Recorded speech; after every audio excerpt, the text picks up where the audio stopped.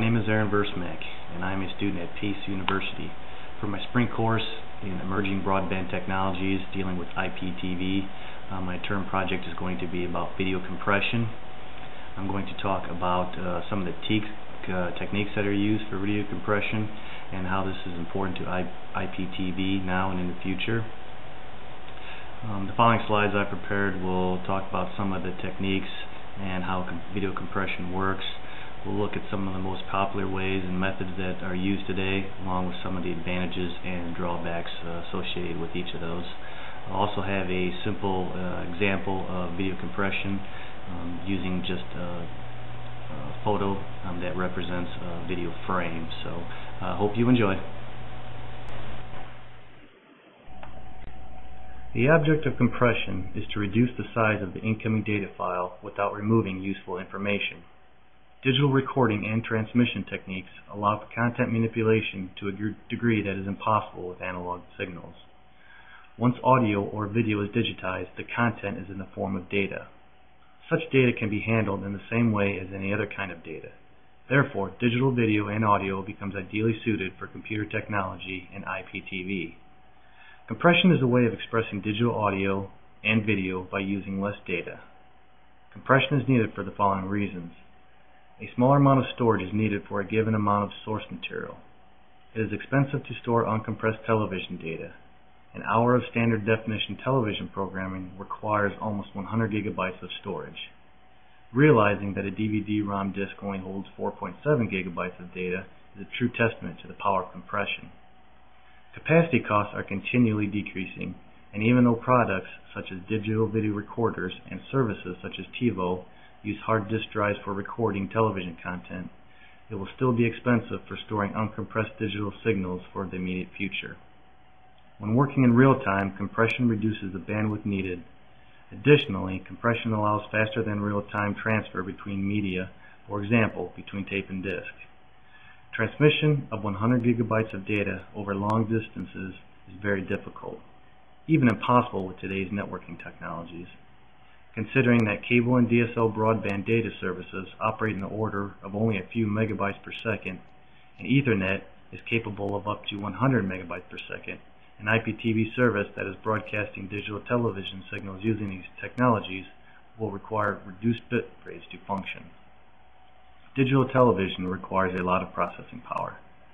Simply watching requires reading the digital pixels and recreating the images, and additionally, if changing the size of the image to fit a window or rewinding or fast-forwarding the video uses significant computational power. More than 2 million computer operations are needed to read from memory and transfer video to the output buffer with an HD TV frame. This is an example of pressure exerted on computers' processing power. Compression algorithms reduce the size of video bit streams by taking advantage of the redundancy in the video between frames. Adjacent pixels in an image often have similar values, like color and brightness, and by encoding only the difference between the neighboring pixels, fewer bits are needed to convey this information. This is called spatial redundancy. Also, natural images sometimes contain repeating patterns that could be encoded and then repeated as needed, resulting in fewer bits. Temporal redundancy deals with movements between frames. For the National Television Systems Committee, NTSC, there are 29.97 or approximately 30 frames per second. And in these frames, images sometimes move little or not at all. Compression algorithms can save bits by encoding only the difference between adjacent pixels. MPEG, as we'll discuss in a bit, achieves a significant amount of its encoding efficiency by encoding just the directions each little part of the image moves between frames instead of repeating all pixels.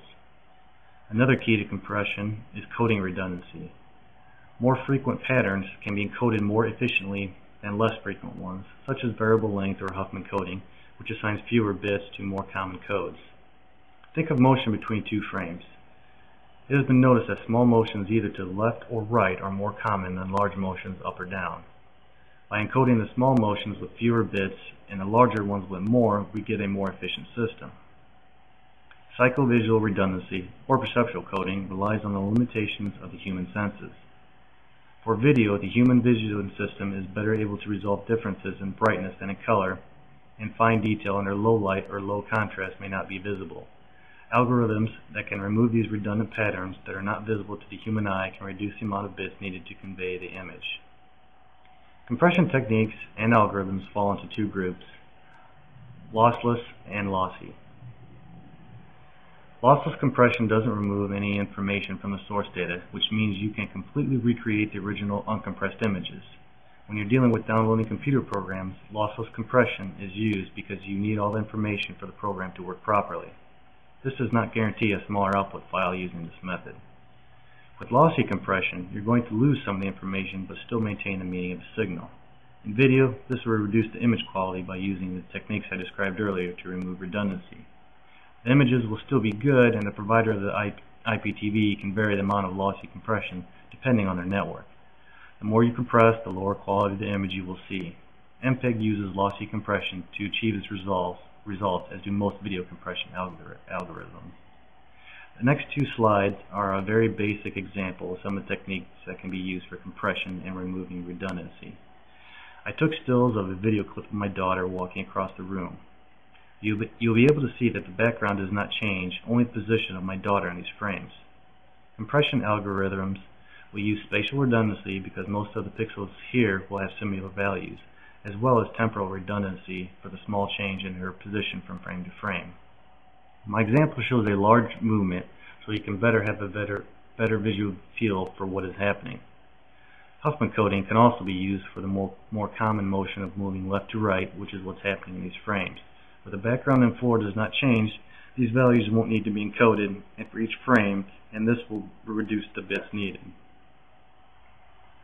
MPEG stands for Moving Pictures Experts Group and is an international standard for audio and video compression.